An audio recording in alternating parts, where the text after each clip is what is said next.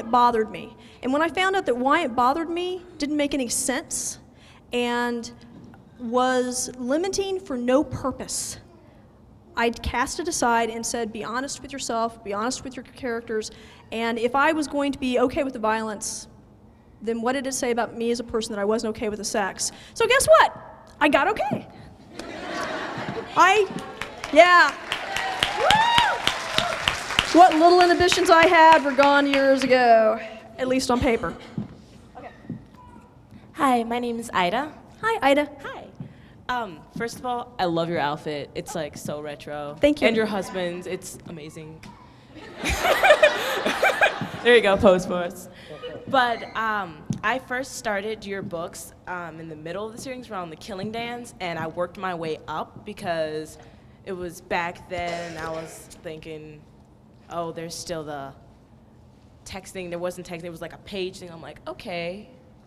So I just passed that, and I feel really connected to Anita because nowadays she's the strong, independent woman that every woman here hopes wants to be, and they try to be. So I just want to know, when you're writing these and you're thinking of who Anita likes more between Jean-Claude or Richard, who would you like more that you think resembles your husband?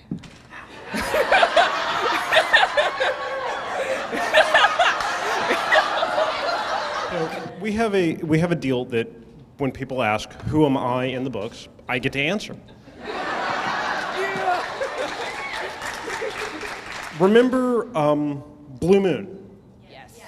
The farmer who owns the land, who's dead off stage before the book begins? Remember his name? That would be me.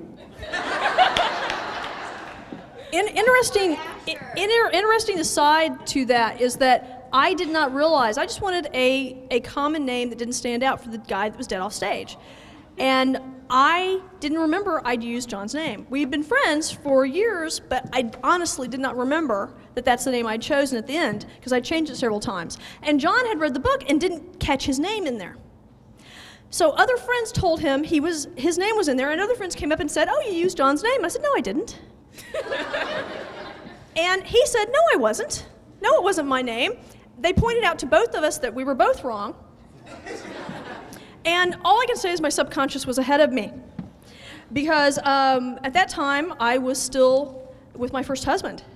And John was just a friend. We tried not to date for years. Well, we did. We did, I swear. We went through like a year where everywhere we went. If I went to the mall, he was there. If I went to wherever, we were there, and we were just ahead of each other, and we could not avoid each other. The universe just went, go on, come on, get a clue.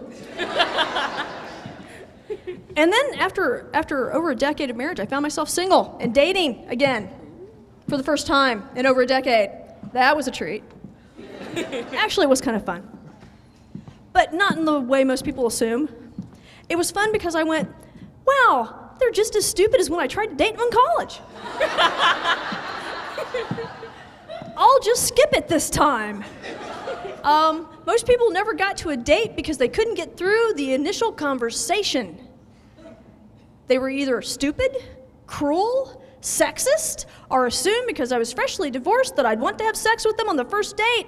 I actually told one gentleman, and I use that term loosely, as long as you understand that the price of dinner is not the price of my virtue. He didn't understand what I'd said.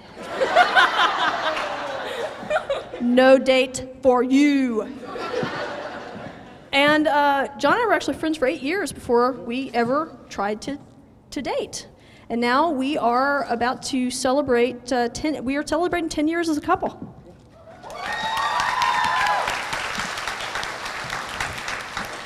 What can I say? I'm terribly into long term.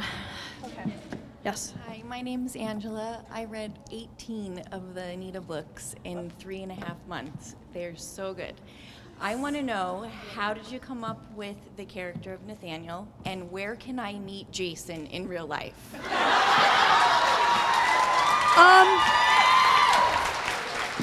The character of Nathaniel is actually one of the few people that is based on a real person loosely, not physically. He does not look like that. I never got to meet him. But Nathaniel was his name. When I started researching the BDSM community, I found it was so not what I expected, first of all. And if I'd not done my research, I'd have written it wrong like everybody else does. And movies are worse. So I found that Nathaniel was one of those that is so into pain he has no stop. I met a handful of people that really have no stop. They will not say no. They are that into pain. They have no stop to the point where if they do not have a good dominant, they can get really badly hurt. They're rare, but I've met them.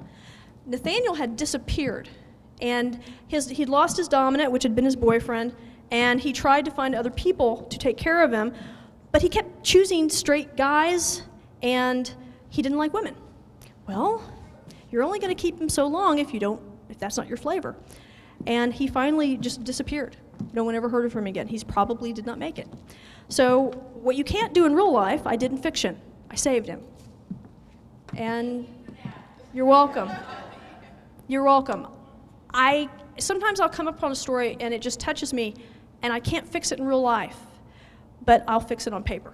That's one of the things I like about fiction. So that's why Nathaniel exists, and that's probably why he's persisted and become so important in Anita's life, much to her chagrin and mine, and me protesting all the way. Now we wouldn't know what to do without him. And he's total fantasy. I mean, he really is. Of all of them, he does housework, he shops, he is gorgeous, he hits the gym, he is, he's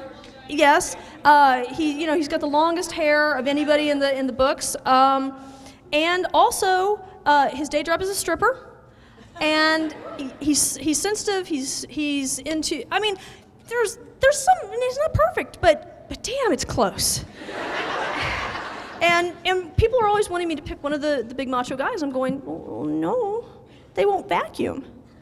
I'm a working woman. It's sexy if you'll cook. Damn straight. One of the first dates we had is he fixed me dinner in his apartment. The whole wearing no shirt with just an apron was a help. No, he's an only child, I'm afraid to say. Sorry. All right. I have been reading your books now for over 10 years.